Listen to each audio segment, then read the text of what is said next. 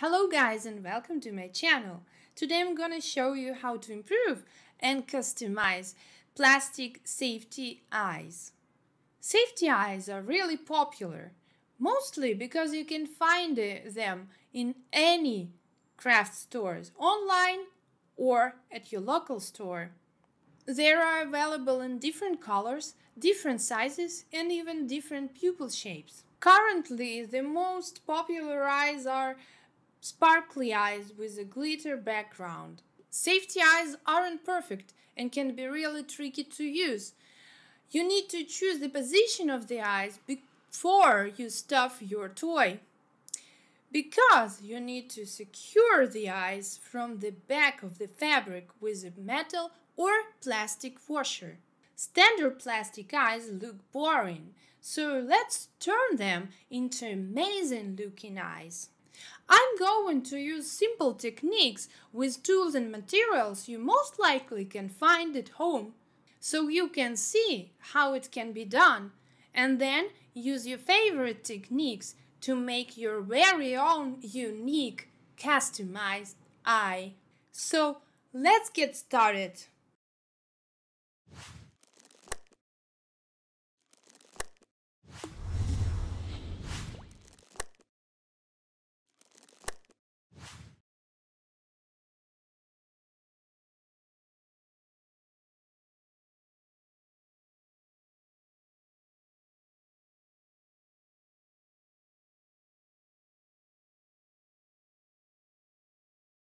If the eyes are pre-painted, remove the paint by using solvent with a cloth or sponge and rubbing the paint away until it's off. Use larger to smaller grit files to remove factory flash along the edge of the safety eye. Then buff the surfaces so they don't snag any fibers. Your safety eyes need a hole on the tail to attach them to your toy. If your plastic safety eyes don't already have a hole, you can make one. To make a hole in the safety eye tail, start by making a guide hole that you will expand. Use a thin needle heated by fire to make a guide hole by pushing the heated needle through the safety eye tail. Expand the hole using a drill bit with a larger gauge than your guide hole. If you don't have a drill, you can expand the hole in the tail using only the heated needle. After expanding the hole, remove the excess melted plastic using a small grit file. Now we're ready to move on.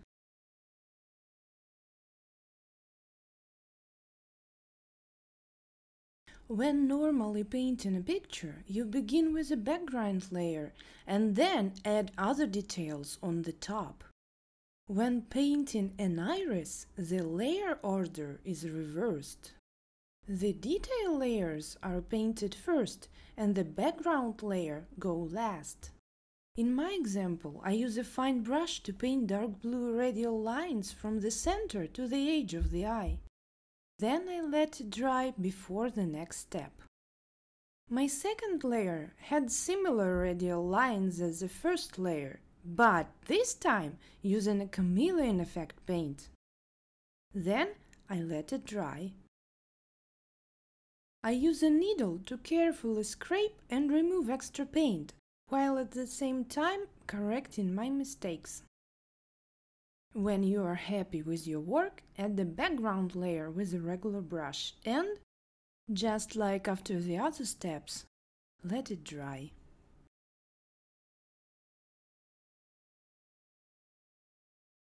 The method I used with acrylic paint also applies to nail polish. Front layers go first and background layers go last. Any materials, tools or technique used for nail art will be useful to making an iris for your safety eye.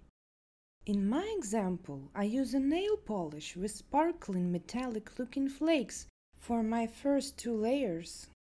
After drying the first layer, I apply the second layer of the same nail polish. For the background layer, I use a holographic nail polish.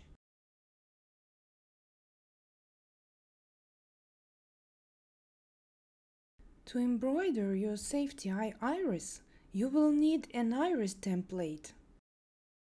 If your safety eye kit comes with a separate iris background, you can use it as a template. If your kit doesn't come with a background, you can make one by placing your safety eye through a circle template to find the circle size you need to trace. The stability and thickness of your fabric tells you if you should cut your trace before or after embroidering. I used felt and cut it out before embroidering because it is a stable fabric. I cut out a hole in the center of the iris with a hole punch, so the tail will fit through the fabric. If your fabric, for example plain woven fabric, is not stable, consider embroidering before cutting your trace and using a fray stabilizer on it. In my example, I use metallic embroidery floss. I separated embroidery threads from floss, then combined two threads to embroider. But after seeing the result, I choose to use one thread so I could have more lines for more details on the iris. I made a powder from dark colored chalk pastel and use a soft brush to apply it on the outer edge of the iris. Then use the rough bristle brush to blend. Any brush with rough and small bristles is good for this kind of blending. You can use your old toothbrush.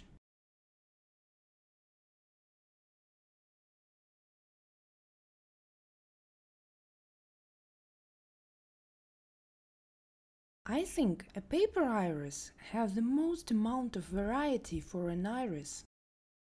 You can use photo of the iris from the internet, or any picture can be an iris. It's all about your imagination.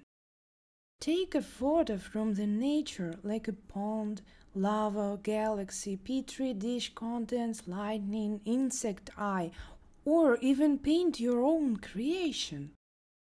Keep hunting for interesting art for a future iris.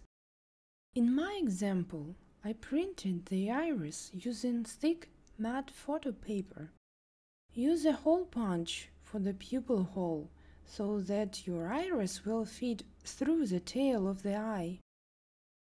The safety eye iris pupil and the hole of the tail of the eye doesn't need to be perfect circle because the safety eye already have a pupil on it. Hole just need to be big enough to fit the tail. An iris can be smaller or equal to the size of the safety eye, but not bigger. When moving a safety eye with a smaller iris, details can disappear looking from certain angles.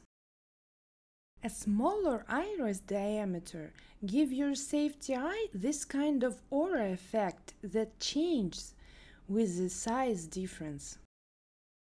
If you don't like this kind of effect, try to get a perfectly matching iris diameter, or paint the edge of the eye itself to lose this aura effect. Measure your safety eye through a circle template to find the diameter you need for printing, painting, or cutting.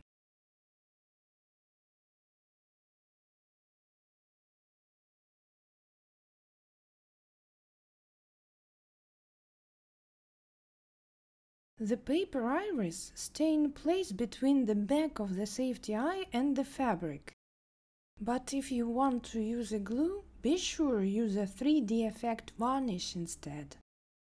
You can mix your artistic talents from other craft disciplines to create your highest level of professional expression and imagination in the form of iris decoration. Have fun and I can't wait to see you in next video. Bye!